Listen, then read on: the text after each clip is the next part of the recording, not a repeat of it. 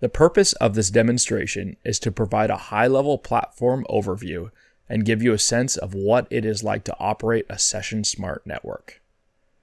As we hop into our Juniper Session Smart router deployment, let me take a moment to introduce a few components of the architecture we'll be looking at. In a typical deployment, Session Smart routers are distributed across the network topology, client to cloud, participating with other traditional routers to form the WAN. The SSRs function as a tightly integrated control plane and forwarding plane element and are orchestrated by a management element called the conductor. The conductor has several key functions. It provides a single pane of glass for administration using graphical and command line interfaces. It hosts a centralized API for all devices, which integrates easily into third-party platforms for management and automation. This provides access to the thousands and thousands of rich analytics and metrics. Also, it delivers config and lifecycle management for all the SSRs. Let's log in and take a look. Users can be authenticated based on locally provisioned accounts or from a central authentication provider such as LDAP or Active Directory. Upon login, you are first greeted with a dashboard page. This page is a launchpad to all different areas of the product deployment. In the upper panel is an indication of the quantities and health of all SSRs under management. To the right of that, you get an alarm summary. Next, the configuration overview shows if there are any active changes that require attention. Finally, in the upper right section is the overall health of the conductor itself. The side panel on the left gives launch points into various functional areas and stays consistent through the whole user experience. Next, let's go to the topology page. Unlike other SD-WAN solutions that require specific fixed WAN topologies and only work with bookends like hub and spoke, SSRs can form highly flexible and diverse topologies. For example, in this deployment we have routers sprinkled across the globe. Zooming in on a hub site, you can see lines representing connectivity to branches as spokes. This hub is labeled as HA because it operates as a logical router with multiple devices for redundancy. Also worth noting, the colors of these routers have meaning. For example, the hub icon is colored blue, indicating it is healthy. The orange color of the branch router here means that they are currently in maintenance mode, thus suppressing any associated alarms. Panning over to the West Coast, in Seattle we have a branch router forming a mesh with all other US branch routers. This same WAN interface that acts as a spoke to the hub is also meshed with WAN interfaces of these other branches.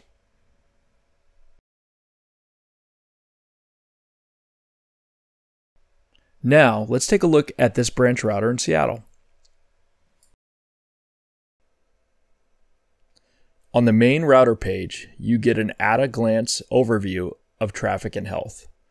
We can see a snapshot of current sessions and bandwidth information. Our Seattle branch router is running the 5.1.0 software version with 4 configured network interfaces. Next, we have our node. A node is simply a physical or virtual device powering the logical router. This branch is operating with a single node. It is possible to have multiple nodes clustered together to form the router, such as the HA hub we looked at previously. The current status of node resources are seen here, including CPU cores for control and management functions, as well as a single core dedicated to packet forwarding. This CPU core allocation is typical for small to medium branches, but can be increased for higher performance at larger sites. Our node has been up for 4 days, and from a lifecycle management perspective, the asset is in a running, steady state. To give some examples of other asset states a node could be in, you may have things like stopped, starting, or upgrading. An overview of the Layer 3 network interfaces shows up-down status. They are all up in this case. It also shows static or dynamic IP addresses associated with each network interface. In this configuration, they are all statically configured. The physical Layer 2 device interfaces are also shown, along with their up-down status and associated MAC addresses. You can also see this node is not using interface redundancy as it is standalone. Moving to the bottom of the page, you can see the other SSRs that this router is paired with. SSRs form a topology with one another based on Layer 3 IP reachability, giving them potential next hops for routing sessions. As they are made aware of other peers' reachability from an interface, they begin to monitor path reachability and performance. Here we see discovered properties of a path, including latency, packet loss, jitter, MOS, and MTU. We can also use this to control the process lifecycle of the SSR node. For tasks where a command line interface is handy, or for those who prefer CLI, a remote CLI session can be launched from the conductor. The CLI offers a text-based interface with near feature parity to the GUI.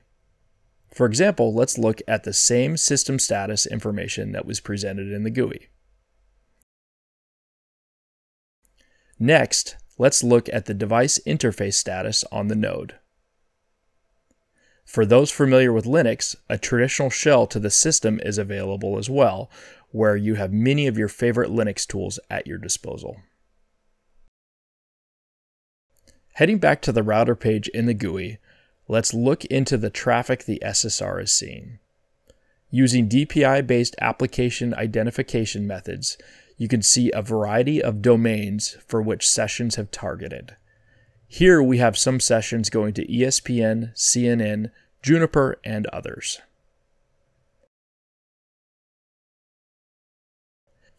So let's look deeper at the top sessions consuming bandwidth right now. At the top, we have a graph of total bandwidth for the router plotted over time. In the table below, we have the current top bandwidth consuming sessions.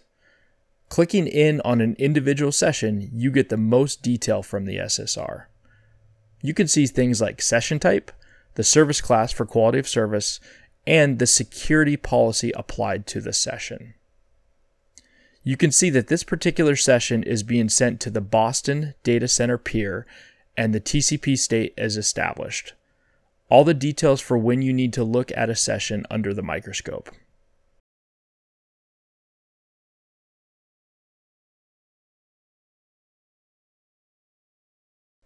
Best of all, you can click to different points of time in the bandwidth graph when you see something interesting, and the table below updates for top sessions for that point of time you have selected. Every session you see on the SSR is ultimately going to be destined for a service that is important to your business. Here we see some of the analytics that are devoted to our corporate internet service. Services group one or more applications into a named service that is distributed to the routers managed by the conductor. All destinations described by the service can be given their own routes and policy for things like path selection, security, access control, and SLA. For example, here you can see the multiple different paths that make up the route for the corporate internet service. At the bottom, you have the security policy that will be applied, and the service policy, which will prescribe how routers will treat sessions based on service level agreements, load balancing, and quality of service. Services may represent many applications in a large network block, such as our corporate internet service, or LAN prefixes in a branch or data center. They can also describe individual applications like SaaS or custom apps in a data center or private cloud. Heading over to the services page, we can see some of the other services that have been named and given discrete policies. Who exactly can access these services are shown here.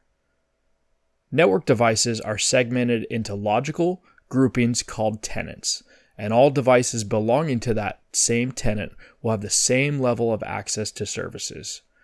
Here you can see devices segmented into tenants such as engineering, finance, sales, and guest, and we can easily inspect the services any particular group of devices can access. Throughout the conductor so far, we have seen how metrics, statistics, and analytics provide deep insights depending on the functional area you are looking at. But how about when we want to customize? The SSR provides thousands of different metrics and analytics, and it can all be viewed in customizable dashboards. For starters, the conductor provides many built-in managed reports, such as the SVR comparison tool. This calculates annualized total savings of the SSR's tunnel-free technology versus other tunnel-based SD-WAN solutions. This analyzes traffic data from all managed routers and compares the data overhead of SVR to the tunnel overhead from typical SD-WAN. For this deployment, the tool projects over 2 terabytes of data will be eliminated by going tunnel-free, eliminating congestion, and saving available bandwidth for the best possible user experience.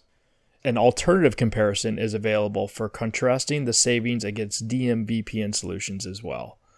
For detailed explanations of the calculations behind the numbers, you can check out the help text or go to the product documentation. Another built-in report shows data collected from monitoring all available peer paths on a given SSR. For this router, the latency on paths to its peers is low, and no loss has been measured in the past 30 minutes. You can expand the time window to show data from farther back in time as well. Going back 2 days, small fluctuations are seen, but no major abnormalities. You can select a specific data series at the bottom of any graph to filter out other plotted lines. Now, let's use this report as a basis for a new custom report. After giving it a name, we can now fully customize the report. Here, we resize and rearrange the layouts of the charts.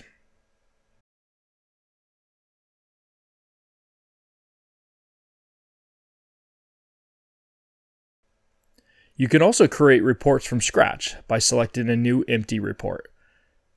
Let's make one showing MOS score or mean opinion score and values over time observed for peer paths of a router. These are just a few of the thousands of analytics collected by the Session Smart routers throughout their lifecycle.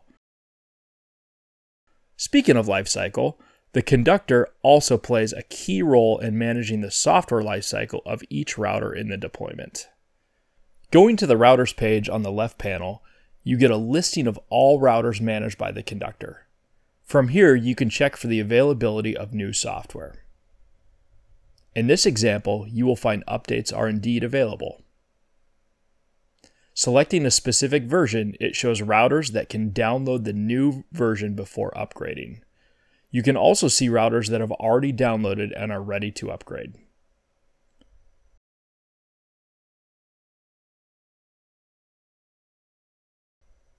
You can select individual routers to download or upgrade, or you can select from a handful of bulk operations. Once the selection is made, simply click Start, and the conductor will orchestrate the task. As you've seen, those are some of the highlights of key functions and workflows in a typical deployment of Session Smart networks. As Session Smart routers are placed across the WAN, from client to cloud, the conductor centralizes and simplifies many operational tasks for routers in deployments both large and small. Thanks again for watching.